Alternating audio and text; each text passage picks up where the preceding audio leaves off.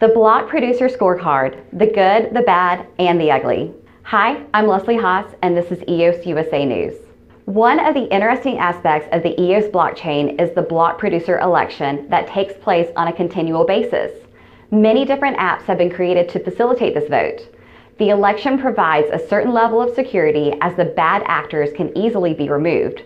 So, when it comes to determining which block producers are scoring the most points from a technical point of view, turns out there's an app for that too. So, how does the EOS Nation block producer scorecard work? So, when you first register as a block producer, you register your information file, the bp.json, out on the chain, and that provides all your generic information about who you are, what you do, all the nodes that you provide, things along that line.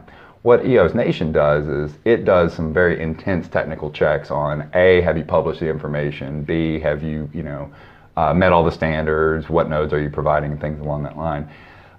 They tend to generalize the scorecard into four main categories. The reg producer command, which is have you even signed up and thrown your hat in the ring, and yes, I want to be a reg producer and try to get on the list, so to say. So that'll give you a green check box if you've met all your prereq requirements. Okay. Then gets into the organization category, which is more, do you show your proof of ownership? Do you show your code of conduct? It also makes sure that your social media handles and things that are all published out there, your WeChat, your GitHub, your Telegrams, and all of that. Then you start to get into the endpoint category, and that's really your API nodes, your P2P nodes, all the services that the computers are providing for the world out there.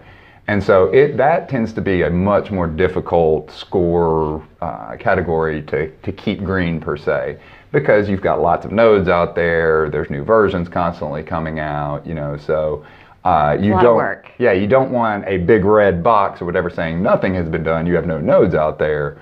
But it's not uncommon to see a warning, one of your nodes is out of date or offline because you're working on getting it up to date. So, got it. So this is where the yellow might not be as bad as it seems. It's responding, but it's a version or two behind, which is still perfectly, acceptable for the chain. But hey, best case, to have 100% green check mark, we want you to be the latest and greatest on it. Of course. Got it.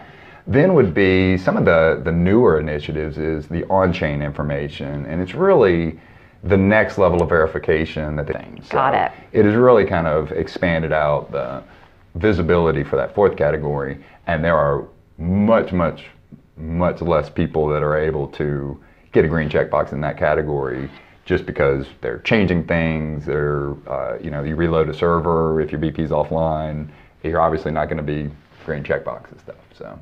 If you're an EOS token holder and you want to review the technical performance of each block producer, you can check out the block producer scorecards at either EOS Nation or AlohaEOS. So thank you for explaining all that. You really broke it down well.